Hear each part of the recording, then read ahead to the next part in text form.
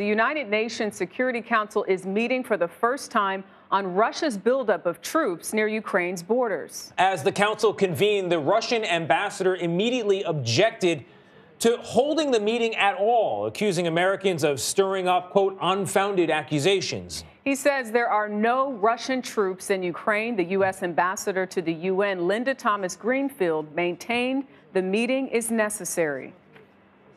We have had numerous meetings, over 100 meetings over the course of the past few weeks, both with Russian officials and in consultations with our European and Ukrainian colleagues. All of these meetings have been in private. We think it's now time to have a meeting in public. You've heard from our Russian colleagues that we're calling for this meeting to make you all feel uncomfortable.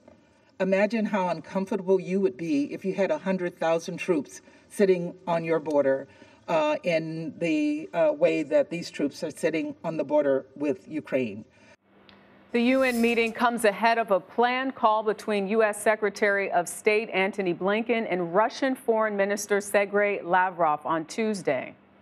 A senior Biden administration official says the U.S. and its allies have identified key people in President Putin's inner circle that could be sanctioned if the Kremlin decides to invade Ukraine. Joining us now from Ukraine is CBS News foreign correspondent Holly Williams. Holly, your coverage has been tremendous. Your report this morning about lawyers and marketing executives, everyday Ukrainians joining these defense units in preparation for what could be an invasion, really tells people the state of things there in the country. Meanwhile, here in New York, the UN Security Council is meeting, has met already. What can you tell us about that gathering? And also, what can we expect in the upcoming talks between Blinken and Lavrov? Well, Tony, I think that there was every indication ahead of time that the UN Security Council meeting was going to be confrontational. The US ambassador to the UN, Linda Thomas-Greenfield, said on Saturday, "We're not going to be distracted by their propaganda, and we're prepared to respond to any disinformation." That's some pretty straight talking. As you just said, Russia attempted to hold this behind closed doors so that we wouldn't know what was going on. We wouldn't know what was going on. We wouldn't hear what was said. They were defeated in that by a vote within the Security Council. The Russian ambassador has accused the US of trying to, quote, whip up hysterics.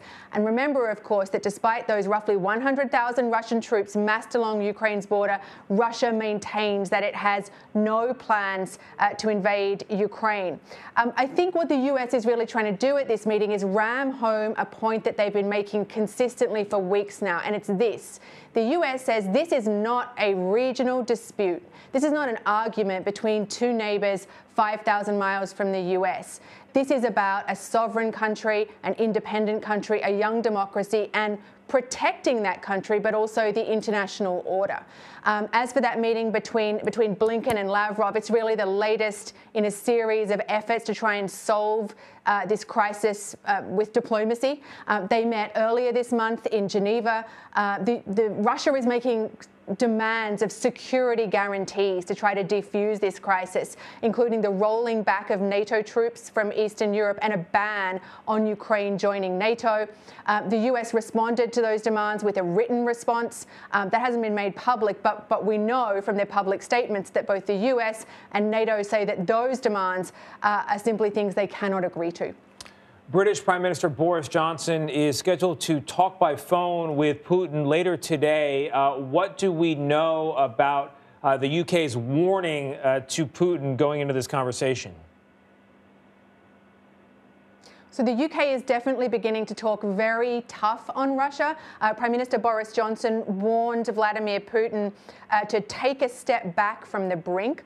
Also, the UK says that it is working on bringing in new legislation, new laws that will allow it to enforce tougher sanctions against oligarchs, so wealthy Russian business people that are linked to the Kremlin. And remember, the UK has been a huge haven for Russian money over the years. And we've had an almost immediate response from the Kremlin, the spokesman saying that was an attack on business. That certainly sounds like they're pretty worried about that. We're also expecting a visit from Prime Minister Boris Johnson to Ukraine tomorrow.